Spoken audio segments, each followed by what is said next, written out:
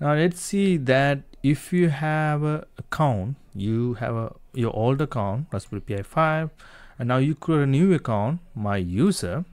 Now if you have important files in the old account Pi 5, right, and you want to transfer them to the new account my user, right, so how are you going to do it?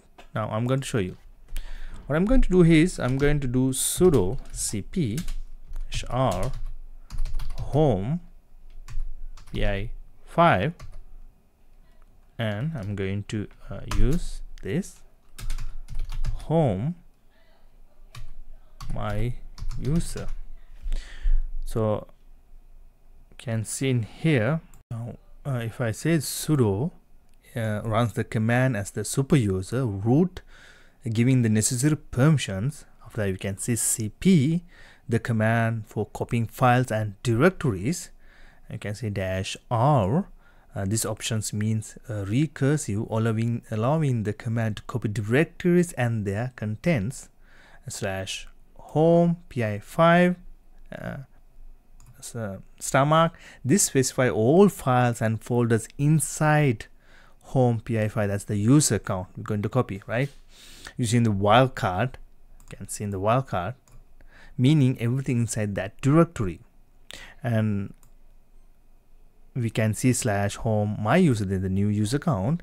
This is the destination directory where the files from home pi 5 will be copied to new user account. Okay, looks good. Now I'm going to hit enter.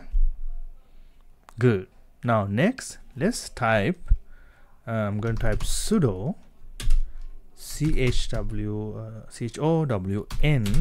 chownr. I will explain in a bit.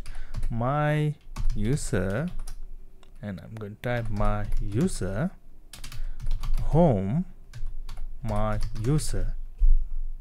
Now let's get to know what we're going to type here. Now sudo again. This is the runs command with user super user privileges. chown, chown,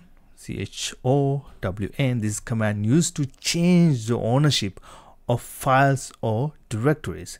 -r, this means recursive, applying the ownership change to all files and subdirectories within the specific directory.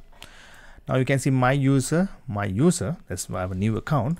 This specifies the new owner, my user, and the new group, my user, for the files, right? And /home /my user, the last one. So this is the home, this is the directory where the ownership will be changed. In summary, this command change the ownership of all files and directories inside home my user, so that they belong to the user my user and the group my user. If you follow the thread, you will understand. So these commands copy these two commands I'm going to enter now, right? So these two commands copy all files and directories from pi 5, that's the old user account, to my user, to the new user, and change ownership to my user. So you can see it's changed the ownership and everything.